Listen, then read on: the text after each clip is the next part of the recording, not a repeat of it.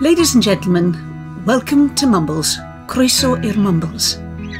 Night and day, winter and summer, good times and bad, there's been one thing in Mumbles that has lit up our lives since it was first opened in 1794.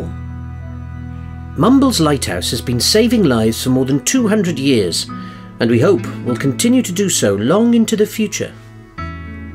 It is an instantly recognisable focal point at the end of Dylan Thomas's splendid curving shore, a beacon to travellers far and wide, whether they're sailing up the Bristol Channel or passing Porth Call on the M4. For those of us born and raised in its shadow, it's a comforting presence that watches over us when we are here and shows us the way home when we're returning. Hopefully this film will capture some of that affection. If you like, this is Lighthouse Theatre's love letter to the Mumbles Lighthouse.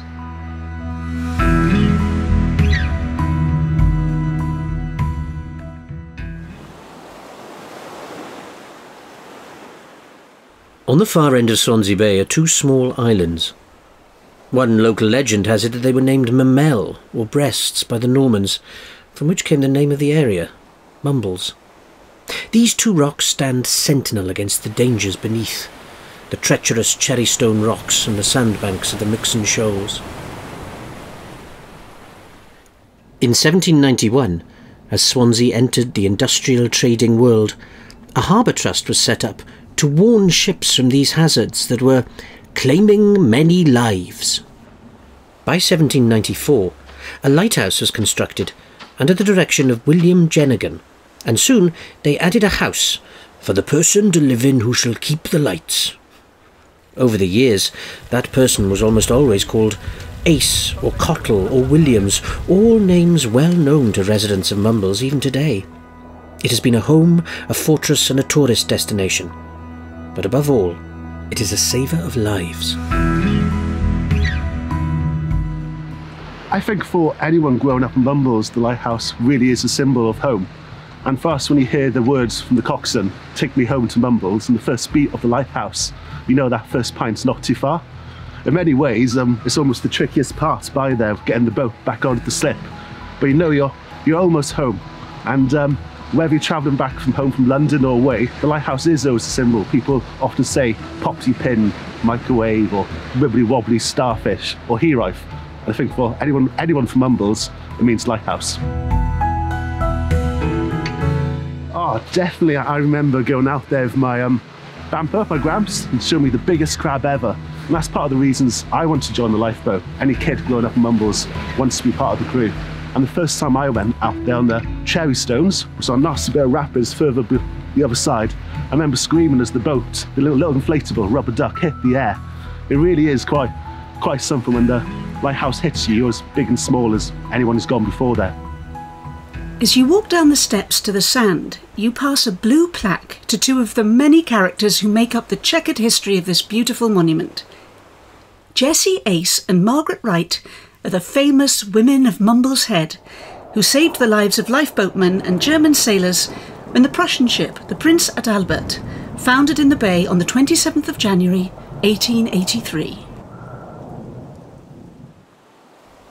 Crossing the sands, you can see the broken remains of a causeway, built in the 1940s to supply soldiers stationed here during the Second World War. In the 1970s, it was blown up because it was affecting the tides in Swansea Bay. A landing stage that would not be out of place in an Agatha Christie or Enid Blyton story pokes out into the sea, and long worn steps lead up past the lighthouse keeper's cottage to the lighthouse itself. As children, we liked nothing more than an afternoon playing in Bob's Cave. Beneath the lighthouse, and accessible only when the tide is out, is the mysterious and enticing Bob's Cave. Was it named after Bob, the brave lifeboatman who sheltered here when his lifeboat was wrecked during a rescue attempt? Or the bold buccaneer Bob, who smuggled his goods from here from wrecked ships? Who knows? Who lets the truth get in the way of a good story, eh? Whatever the reason, we had great fun pretending.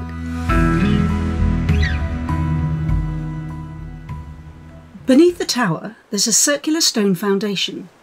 It is in fact a fort, built in the 1860s to deter a French invasion. one of many forts built by the then Prime Minister, Viscount Palmerston. The invasion never came, and the forts cost hundreds of thousands of pounds. They became known as Palmerston's Follies. The military connection proved important again in the Second World War. The 2 platforms south of the lighthouse were home to 2 guns, and 15 members of the Royal Artillery were employed to fire them. When the threat of invasion diminished, they were taken over by the Home Guard. Don't panic, Captain Mannering! In 1906, the lighthouse keeper was called Jasper Williams. He oversaw the introduction of a new mechanical foghorn. To this day, when the foghorn is heard piercing the winter nights, older Mumbles residents in the pubs will say, "There's Jasper's baby crying again."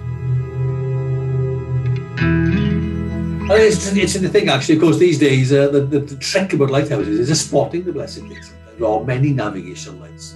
There are so many lights in our lives.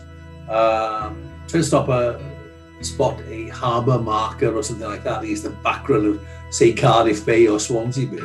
It's a real job. You've got to look pretty hard and say, yes, it's there. And you've really got to concentrate. But of course, back in the late 1790s, there would have been no street lamps. But what you would have had, of course, would have been the copper works. So I dare say South Wales, with all the steel works and copper works and hearths and furnaces, what have you, would have looked like Dante's Inferno, and you'd have seen that from maybe 50 miles away. So if you like, you almost had this sort of massive glowing mass of Swansea and the Swansea Valley drawing you in like a moth. And if you headed straight for it, well, bad news, because you'd hit the Mixon Shoal, or even worse, you actually hit Mumbles Rocks, the actual headland, which would not be good news, having made it all the way around the world. So hence Lighthouse, keep that way, boys. Keep to your right.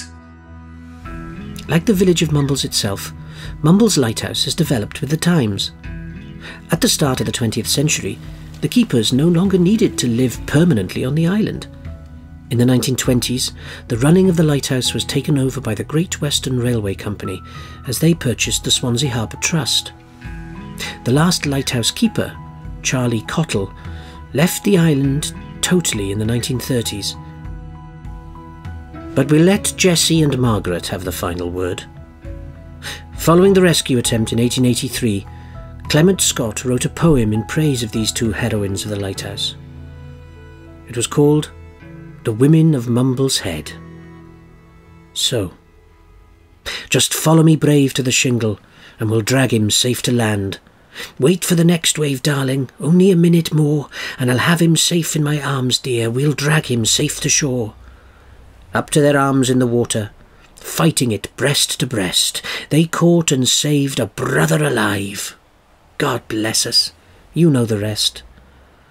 While many a heart beat stronger, and many a tear was shed, and many a glass was tossed right off to the women of Mumbles Head.